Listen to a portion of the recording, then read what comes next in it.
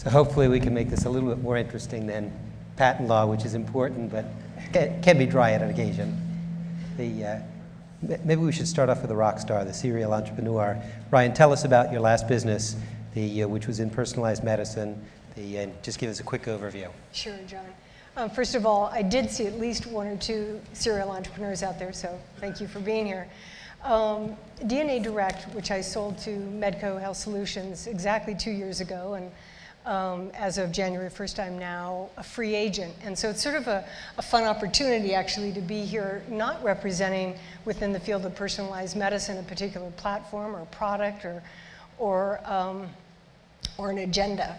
DNA Direct is a company that provides genetic information, web enables genomic decision making, has a network of genomic counselors, and is a core part now of Medco as a PBM. Obviously, potentially a part of Express Scripts if the FTC has its way. So Ryan, you titled this session Confessions of a Serial Entrepreneur. So I'm curious, what do you have to confess? What was in my mind? What would you do differently? Well, actually, it was really originally reflections, and it's not so much confessions as it is, it felt to me like a moment to actually step back and think about, in 7 years of having my head down, focused on this field, what are the things that I would do different today in this current environment?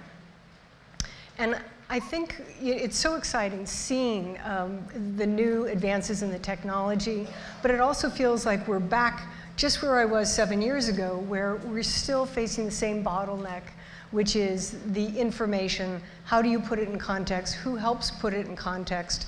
How do we arm the physician, the patient, to make proper decisions?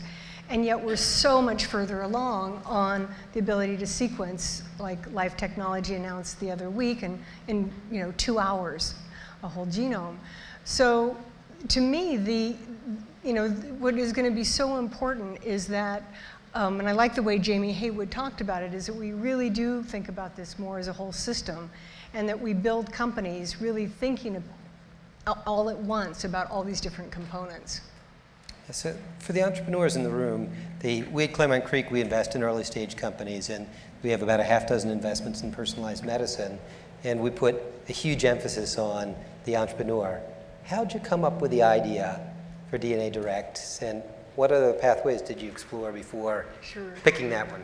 Well, prior to DNA Direct, I started a company called Direct Medical Knowledge, which built the first online consumer health library, and I sold that company to WebMD. And when I sold it, I realized I'd just been hearing more about the whole genome initiative to discover, to uncode. And I realized what an opportunity it was going to be to transform medicine. But that part of the missing puzzle was bringing this transition into clinical practice and giving consumers direct access. So I started DNA Direct in 2005 with the idea of going direct to consumer. And what I knew was that in order to not be completely out of line in the medical community, we had to align ourselves with clinical utility from the get-go. And we really built an advisory and a board, and I think a constituents based on that high standard. And so step one, you found the next new thing to do. Step two, you need to get a little bit of something going, and you need some capital.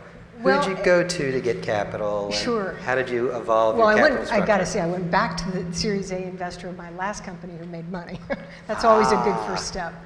But really, that and these initial seed investors, and I think probably everybody in this room is an innovator at one level or another, and you all know that it takes a fair amount of mission-centric drive to actually bring these ideas into focus.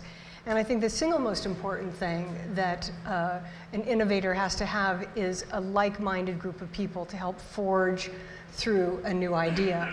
They have to be the ones that, and I had medical advisors, some of them are here in this audience, who went to the first ASHG meeting or ACMG meeting in front of their colleagues as medical geneticists and said, I'm going to back this consumer medical company, and got arrows in their back, because they were so outside the box of what was considered appropriate in terms of consumer genetics. And those first people and that initial board and those initial investors we're all focused on that same mission. How do we move this field forward? And investors usually don't want to stay forever. So you built the company for 6 years before selling to Medco. Why sell when you did, as opposed to building longer and taking it public? How did you keep your board members aligned and your investors aligned as you built the business and inevitably changed it along the way? Right. Well, John, as a VC, you know how hard that is. So I like to think that, you know, when you start out, your initial investors are very directly involved in the company. It's so small, and everybody is in at the same level. The further you go in your Series A and Series B investors, the money becomes less direct. In a sense, it's not their money anymore. Very often you're representing your other investors or your other partners in a deal. And the bigger the investment pool, the further distance it goes. And I think it starts to create an us-them. It can create an us-them culture. You're all in it together at the beginning as we, and it's collaborative. As you grow, you can run into an us and a them. They, VCs, have to represent their shareholders, and it's not necessarily the shareholders of the actual company at stake. So it's a very tricky balance, and I think the most important advice, if I was to give anyone, is to really think about that dynamic from the get-go and make sure that you have independent advisors involved in an idea who have no vested interest other than the hidden equity of belonging to that idea. And I think that terminology, the hidden equity, is something one of my board members mentioned to me, and I thought it was really so profound because there are different reasons that we are all motivated. And I think knowing those different reasons and knowing how to tap and refine a company and its board and its management team as it grows, I think is really a skill that, you know, you're constantly always adapting.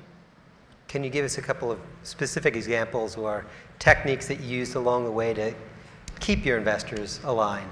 Well, my best technique was having a really good chairman who had no vested interest other than that hidden equity. And yes, you know, he had a stock equity as well, but that wasn't his motivation. And I think he was that glue that was very profound, especially in the dark days when you're trying to figure out your business model. I mean, DNA Direct went from consumer genomics to working with payers, which we still do, providing pre-authorization for molecular diagnostics. And we do it with some very large payers. That's a very different world and a very different channel. DNA Direct helps provide horsepower to some of these genomic medicine institutes. Very different business than the core business of working with a PBM like Medco. And I think that the ability to weather those different storms at those inflection points is an art. Yeah, I'm reminded of Navigenics, which made a similar change. They started in consumer direct like 23andMe. And the piece of their business that's getting traction right now is having a corporate sales force that calls on the benefit plans and sells Navigenics as a service that you can pick up as part of your cafeteria plan for free large corporation benefits. That's where they're making money. It's kind of just really interesting. Well, there's one thing before we close, John, I want to make sure I get in my 2 cents on, which is the real reason I came up here today, and that is that I feel like going back over these 7 years that there has been so much progress in this field, and we need to find as an industry a way to quantify it better for the media. When I was at JP Morgan the other week and Life Technologies made its announcement around sequencing, it was not picked up in the New York Times. It was picked up by Reuters and a number of other public media companies that basically talked about how alarming it is that all of a sudden we're going to have more people know that they're carrying an Alzheimer's gene and not know what to do with it. Well, this was what I was hearing 7 years ago. We've made progress. And if this industry can find a way to quantify the progress we've made, demonstrate how benign most genetic testing is and the power of that genetic information, and ideally help show the return on the investment to the payer community, that this is not just about extending very expensive drugs to people. This is about targeting drugs and reducing the waste in the system. So Ryan, what's next for you? The Time out. time out? Stay tuned.